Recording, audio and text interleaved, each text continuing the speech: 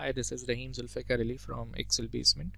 In this video, we will learn about how to do sorting in Microsoft Power BI within Power Query tool. So let's get started. This is a new file. So we will click on Get Data, and then we will select the data source. We want to bring the data from Excel workbook. So I will click on Excel workbook, and I will open PQ9, that is for sorting. And I will import this file, that is sorting.xlsx. So I will open this file. It will take few seconds to read and load, and now you can see that a navigator dialog window is appear. So what we are required to import in Power BI, do you want to get the table or you want to get the sheet? So the preference is to get the table, and you can see the preview on the right side. We have some multiple columns. So simply if you want to go directly to the Power Query window, you can click on transform data button, or you can click on load button once the data is loaded, and then you can move to the Power Query. So we'll click on transform data, and it will open up a new window, that is the Power Query editor, right?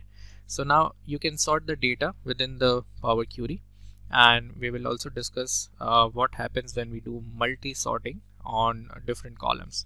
So for example, if I want to sort this products column, so I will click on this arrow, which is the drop down menu, and I can select ascending or descending sorting, right? So for example, if I click on ascending, so you know that ascending starts from A to Z, so the bottles has been coming on top, right?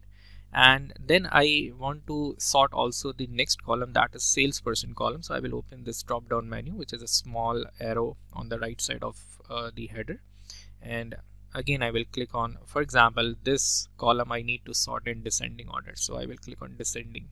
So Salim is being on top in the bottles product, right? So one more thing you can observe is that now you have applied sorting on two columns, first on a product and then on a salesperson column, right?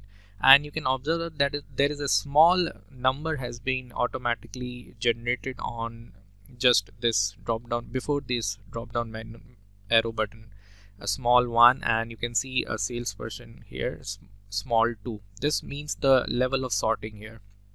For example, I also want to sort the region column as well from descending, so I will open this menu again and I will click on descending. So now you can see that there is a small number has been written, which is 3. These number indicates the level of sorting which we have done in our data set. Okay, so whenever we do multi-level sorting, Power Query observes and write the sequence of these sorting as well, which we generally don't observe in Microsoft Excel until we go to drill down that particular sorting area. But in Power Query, you know that these numbers indicates the level of sorting which we have done in Power Query. Once you are done with the sorting, you can just click on close and apply to load the data in the Power BI. Thank you.